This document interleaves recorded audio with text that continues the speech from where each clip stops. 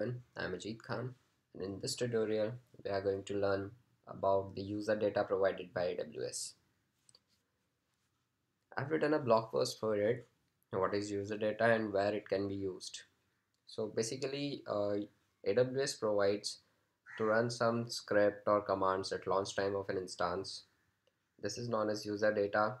For example, maybe you want to have certain packages installed or certain configuration file to be present in the instance when you are launching it. You don't want to do the stuff manually after launching the instance, so you might want all these things to be present on the instance already.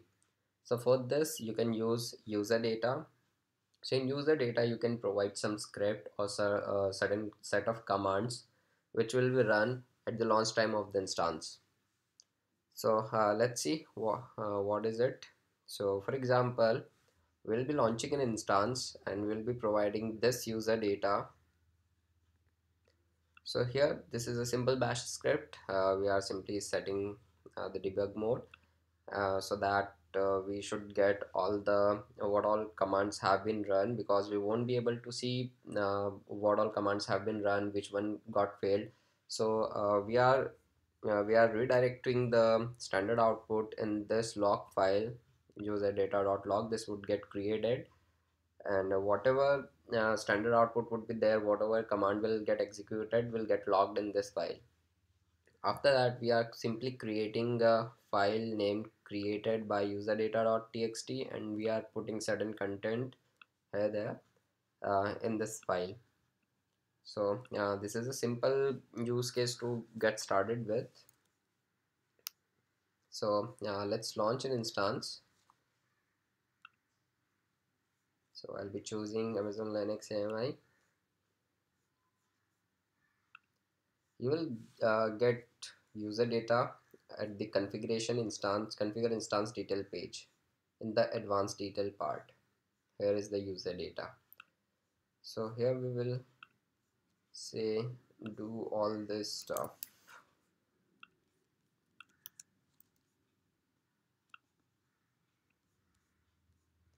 So this is our simple bash script. Next stuff remains the same. Let's give it a name, user data.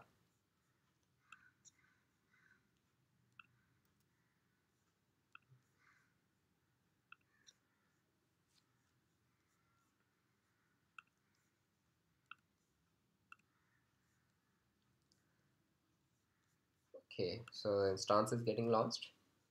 Let's wait for it.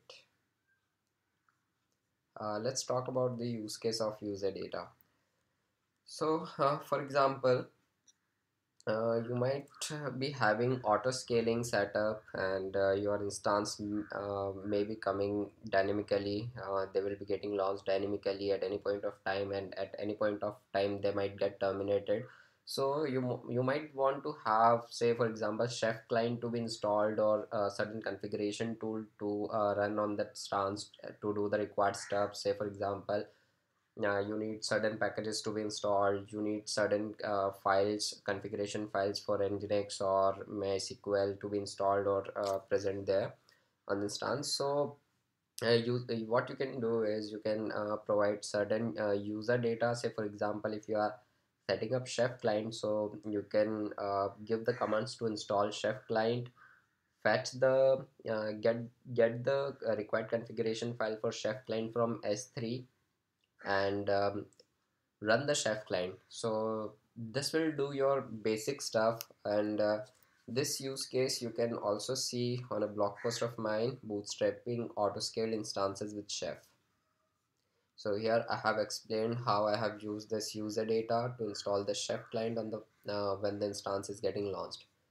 So this is a separate part. Uh, you can read it later, but for now we'll focus on this example only. So our instance is ready.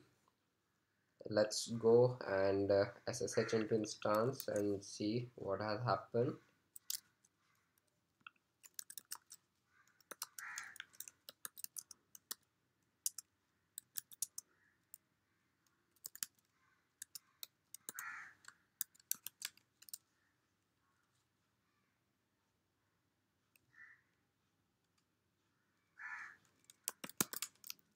So as stated, we are creating this file in the home directory of EC2 user. So we are inside the home directory of EC2 user. Let's see if this file has been created. Yeah, this file has been created.